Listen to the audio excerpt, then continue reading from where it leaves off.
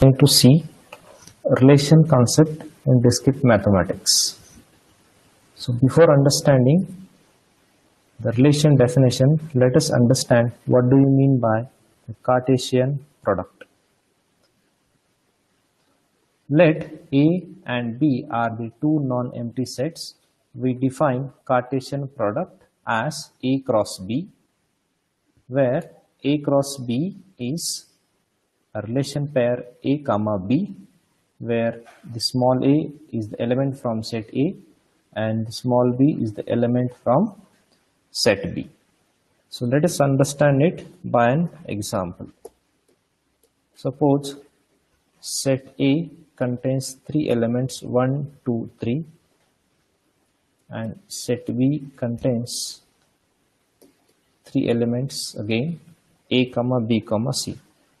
So Cartesian product over these two sets is written as A cross B is the all possible pairs which are possible from A to B. So it is a relation pair A comma B.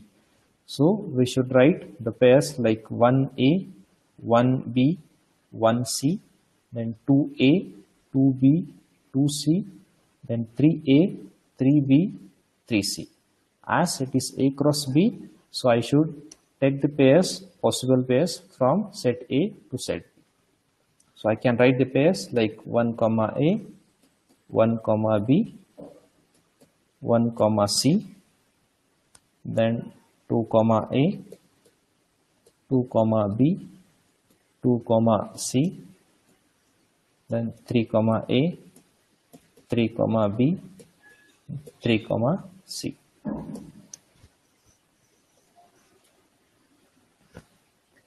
Now we know what is Cartesian product A cross B.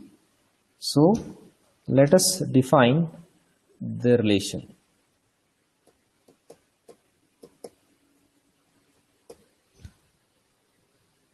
So if A and B are the two sets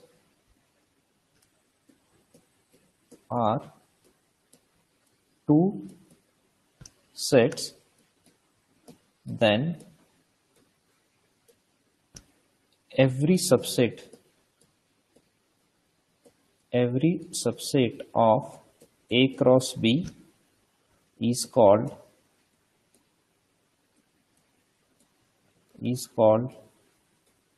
relation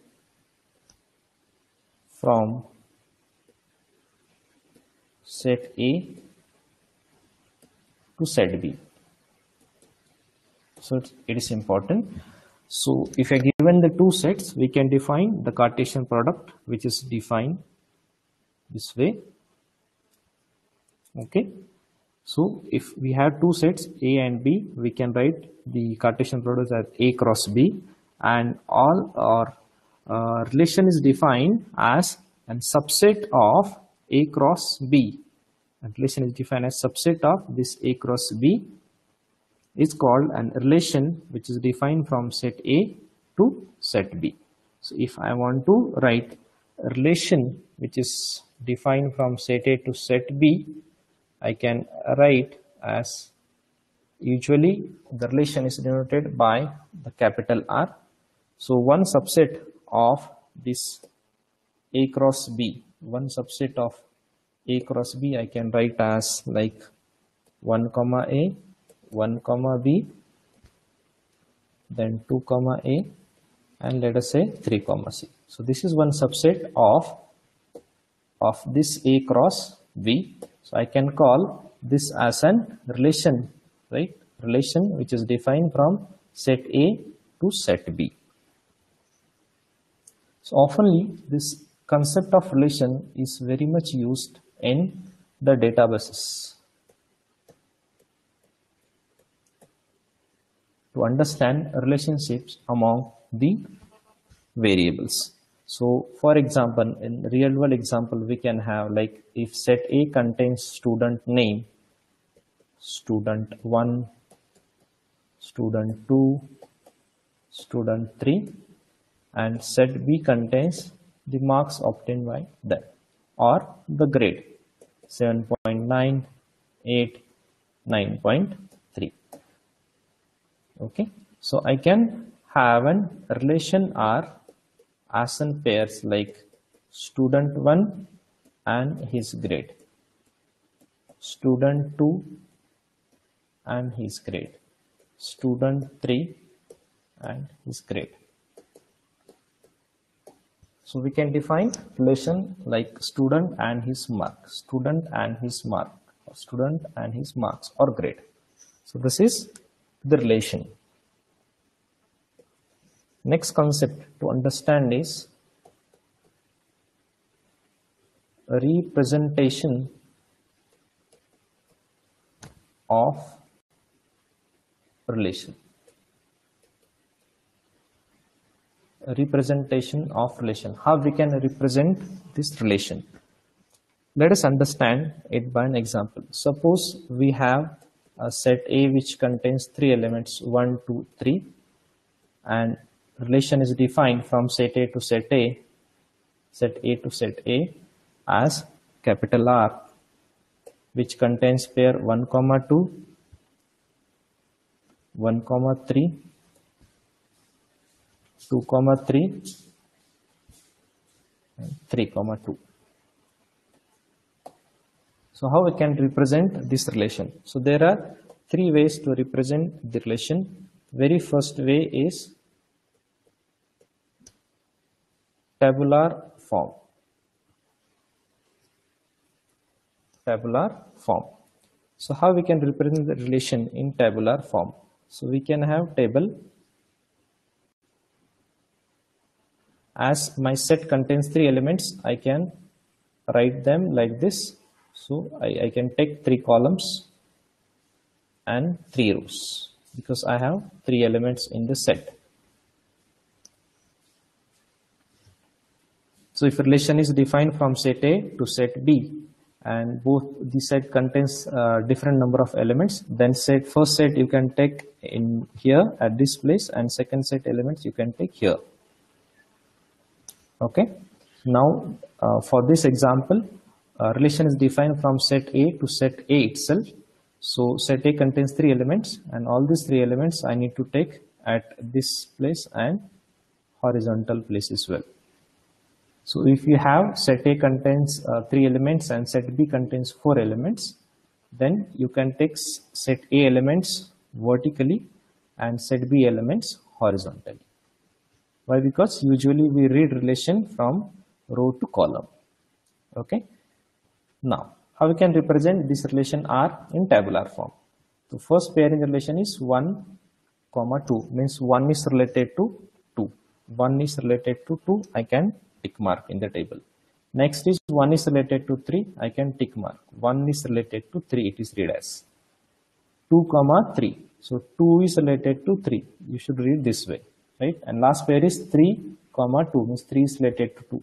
3 is related to 2. 3 is related to 2. So here I should tick mark. Okay, so you should read like row to column. Second way to represent the relation is the matrix form.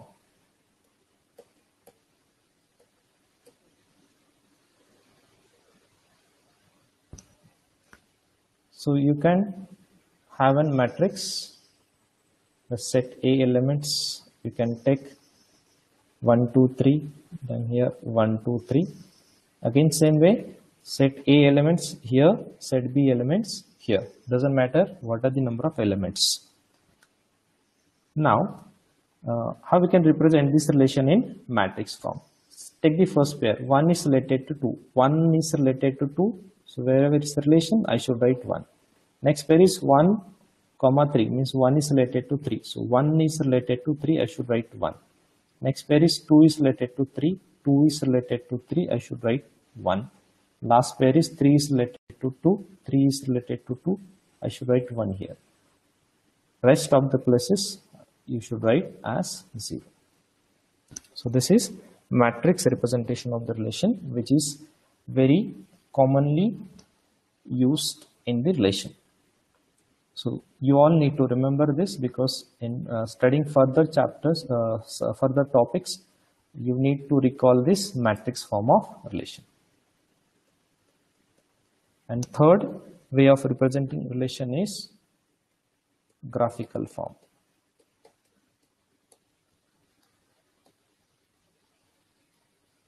Graphical form. So in graphical form, how we can represent this relation? So as you know, this relation is defined from set A to set A.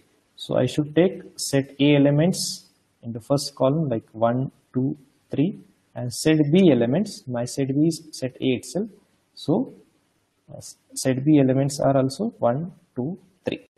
So if your second set B contains 5 or 6 elements, then you should list 1, 2, 3, 4, 5, or whatever are the elements. Okay. Now how we can represent this in graphical form after listing A element and set B element. So see the first pair in the relation. 1 is related to 2. So 1 is related to 2. Then 1 is related to 3. So this 1 is also related to 3. Then 2 is related to 3. 2 is related to 3. Then 3 is related to 2. 3 is related to 2. So this way you can represent the relation in graphical form.